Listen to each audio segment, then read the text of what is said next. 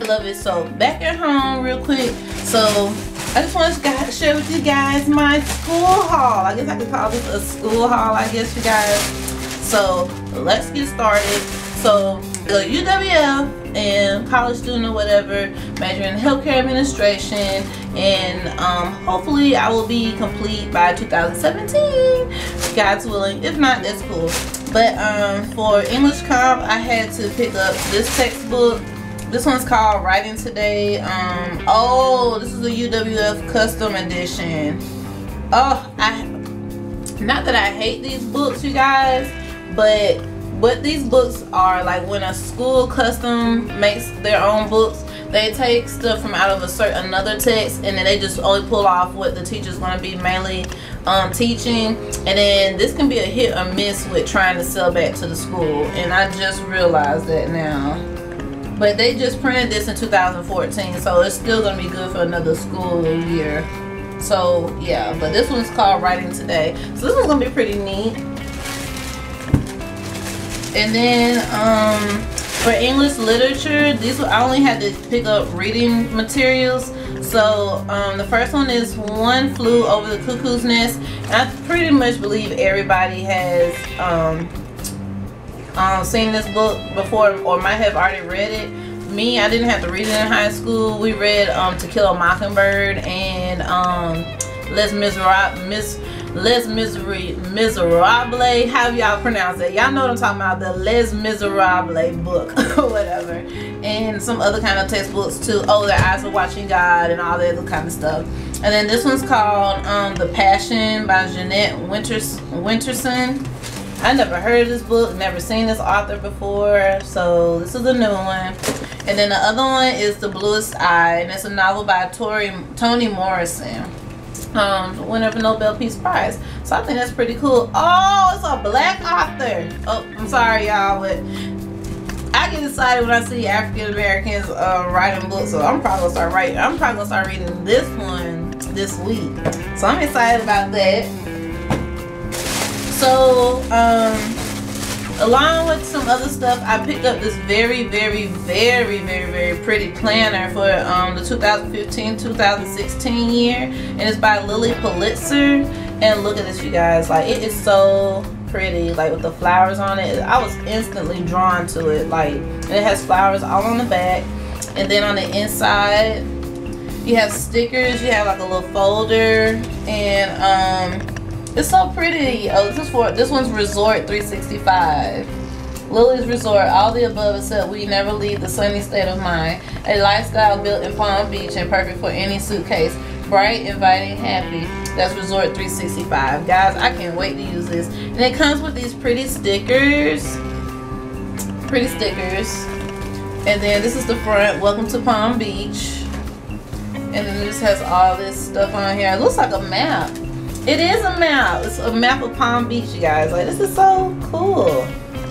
This is like very like cute. Looks like it has the calendars on the inside, and then it has the months at the beginning. You have a months tab, you have a dates to celebrate, travel, address, and notes, and then you have the separate tabs here for August, September, October, November, and December. So that's what this looks like.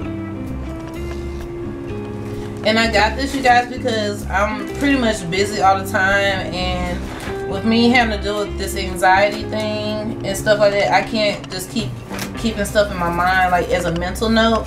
So I used to keep a planner all the time, especially for school, because my schedule was like so erratic. Like, it was just so sporadic. It was just everywhere. And it used to be, I would get up, go to the gym, class, work, and then sometimes I would have like class in the afternoon, or sometimes I was like partially online student, partially nighttime student, and then I was still working. And so my schedule was just crazy. So I used the planner like all the time when I was at Pensacola State, but the last year I have not used the planner, and I need to get back into the swing of it. And you can put your addresses in here and everything of that sort. And then it starts with the month of August. So this is what August looks like. It says keep it current.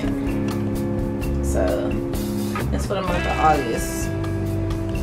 but each tab has a different saying. And then it just has your main calendar at the beginning of each month for each tab. And then behind them, and then you have the count. Then after the actual calendar itself, it has the individual days where you can write in notes for like everything that you might need to fill in to keep a note of. And that's what I like about planners. Like, I do not like planners where they don't have it where you can write actual notes in it, because it's cool that you have the actual calendar, but that's not going to help me. I'm only going to be able to write in so much, and I write big as it is. So I mean, it really wouldn't help me at all.